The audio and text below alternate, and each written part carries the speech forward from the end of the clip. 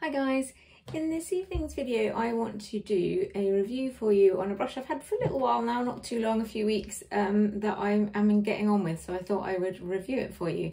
It is the Zoeva Foundation Brush. It's called Zoeva 104 Foundation Buffer. I got it from Sephora for, I think, I'm not sure, it's $21.40 at the moment, and it was around that. I think when I got it I might have got like a voucher off it, to be fair. And I've been looking, I'm a bit, as you know, if you follow my channel, obsessed with the foundation, like all makeup brushes, but specifically at the moment I'm obsessing about foundation brushes, because previously I always, in fairness, I only really use BB cream. I don't tend to use like a full heavy foundation, but I always used to just put it on with my fingers, and just, it annoys me basically that I end up with it on my hands. And apparently putting it on with a brush is supposed to be better for you. I've tried doing it with the beauty blender and it's okay, but it just takes too long really for me. So I've been looking for a foundation brush. So this one was recommended to me by one of my favourite YouTubers. So I thought I'd give it a try, and it's not super expensive. I think $21.40 is a pretty reasonable price. And so far I'm getting on with it. I've washed it today, but we're not very well, it seems. So I can sort of show you a vaguely clean brush, but it's a flat topped kabuki. This is what it looks like. It's got the Zoeva on the side, and it's a 104. I like it when they have numbers for some reason. It just means there's no like confusion about which one, because often different firms have multiple different foundation ones or multiple different powder ones, and with the numbers at least you know you're definitely getting the one that you've seen recommended or that you are looking for. So this one is the 104. It is quite dense, very dense really, and good for, like, most people I think use this for stippling. I personally don't get on with that as a technique. I'll show you some now just with the BB cream. So this is just my normal Garnier BB cream in shade light. So I would normally, I'm more of a swiper, so I sort of put it on and then like sort of buff it in, whereas if you were to want to stamp, yeah, see, it works both ways. But for me, that just, I don't know if you can see that, but that leaves, I mean, obviously you have to blend it in, but it seems to me that straight away that's left a whole sort of area that needs to be blended in, whereas swiping it, I mean, I guess it does the same thing, but like, it just feels to me like it's much easier to just literally wipe it in. Wipe sounds like the wrong word, like paint it on essentially, as opposed to, I just feel like that would take forever and not necessarily ever sort of blend in properly. Whereas if you sort of brush, I feel like it does. Anyway, I guess it's a matter of opinion, like how you like to put it on. But I definitely have got on with this brush. Like, it literally takes like not even probably a minute to go from my normal sort of red, terrible complexion to just one little squirt of the BB cream and my whole face is covered. And I think that's pretty good really, because normally I probably would use more than that, weirdly, if I was putting it on with my fingers, which doesn't really make any sense because there's nothing to soak it up. But I know when I've used other brushes, it's soaked up quite a lot of the product and you feel like you've just like wasted it basically, because it's all in the brush.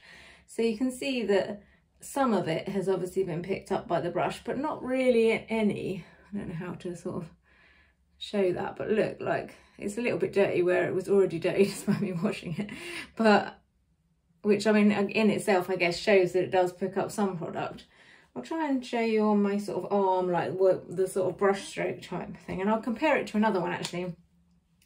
I recently got the brush set, which I've already reviewed, from Real Techniques, and I'm quite liking this foundation brush as well. So I'll just show you, if you, I don't know if you'll be able to see on camera, but on my arm. So this is the Zoeva one. So that's spotting it, or stippling it even.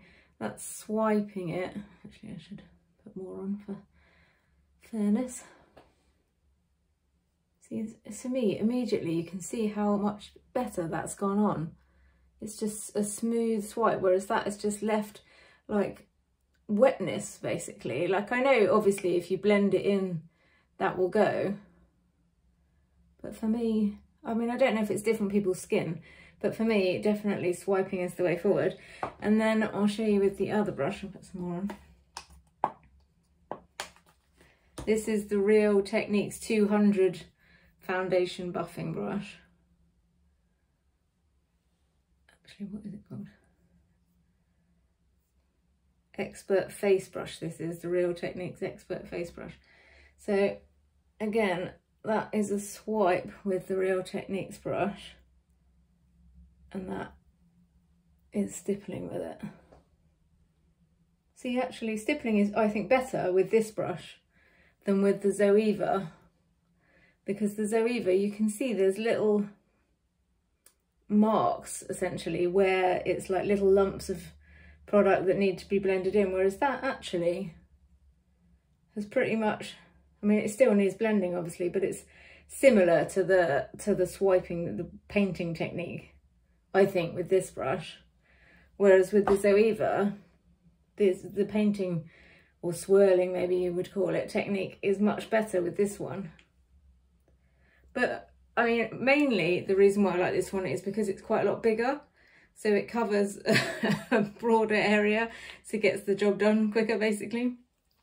So that's the Real Techniques one, and mostly it's just the end of it. Look, you can see how much of a difference that is, and even with the sort of samples on my arm, you can see that the Zoeva one has covered a much broader area than the Real Techniques one.